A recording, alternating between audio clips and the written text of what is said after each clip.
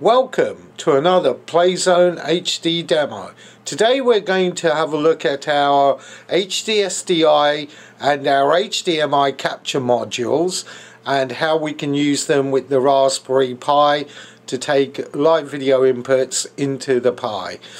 Okay, so here first we're going to have a look at our SDI module. As you can see, this is the small compact unit. And what we're first going to do is that we're going to attach the small short USB cable that comes with the module. Let's connect that to the module itself onto the USB port, and then we're going to plug that into our Raspberry Pi.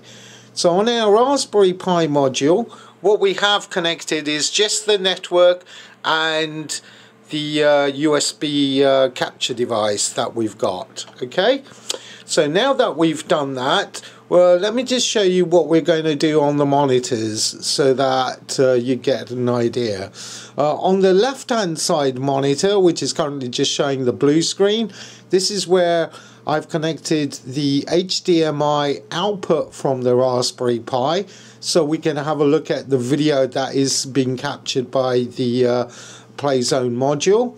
And on the right hand side I've got another computer that's on the network, and I'm going to be using Putty to remote into the Pi and set up the video capture and the stream.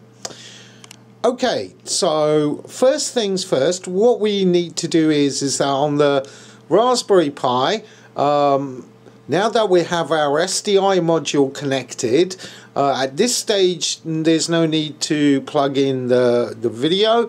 What we are going to do is we're just going to plug our power into the Raspberry Pi and let that boot up. Okay, so we'll go ahead and just connect our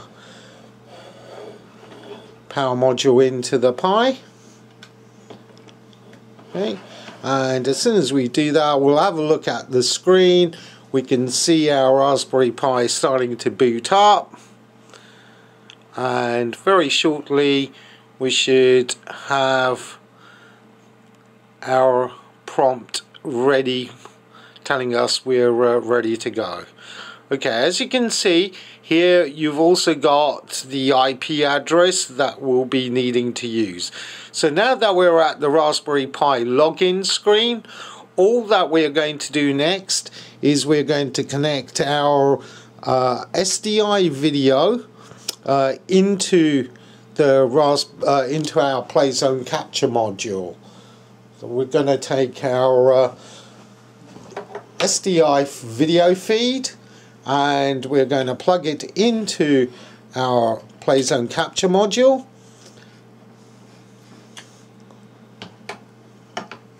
Okay, and if you have a look on the capture module itself, you'll see that there are two lights. We have two LEDs.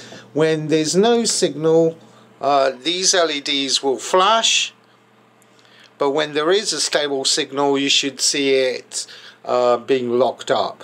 So I've got my HDSDI video signal coming in from a satellite receiver that's looking at a live TV broadcast.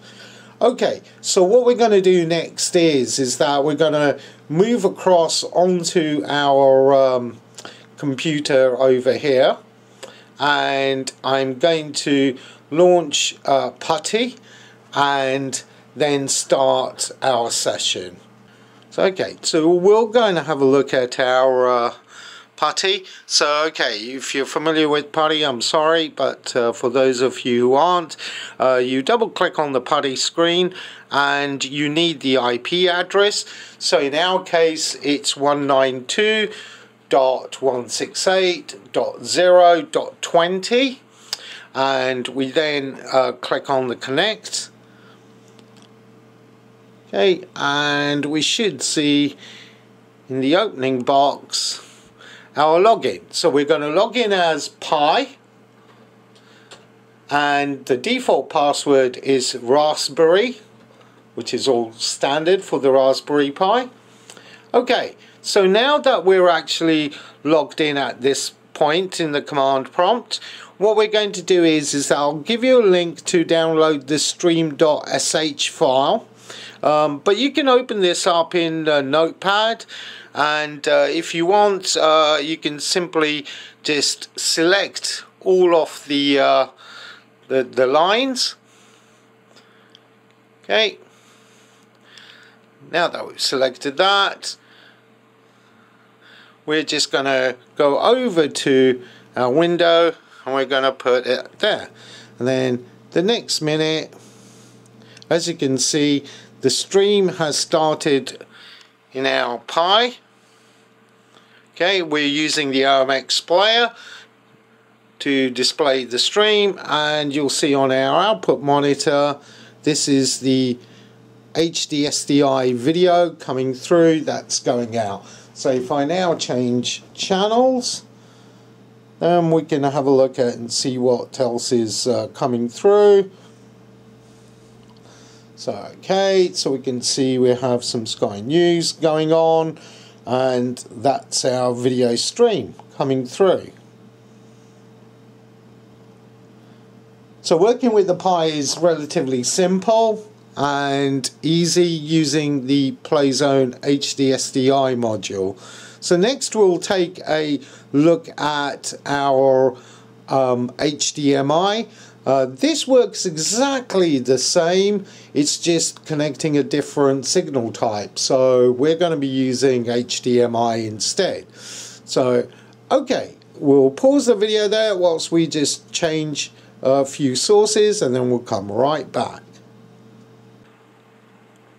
Okay, so what I've done now is that I have connected our HDMI module to the Raspberry Pi, and as you can see, the LED is flashing telling me that I haven't got a signal. So what we're going to do is I'm going to take my HDMI feed and connect that into the Pi. Into our capture module. So I'll take that along, and if we just connect that in, okay, and let's see if the LED is stabilized, which it has. And then if we look at our screen up there, so we know our Pi is ready. So again, in our putty console, we're going to type in the same command or copy and paste it, and there we go. And now we have HDMI video coming through the capture unit straight onto the monitor. So this is the Raspberry Pi displaying live capture video from the HDMI input, and that's it. Thank you.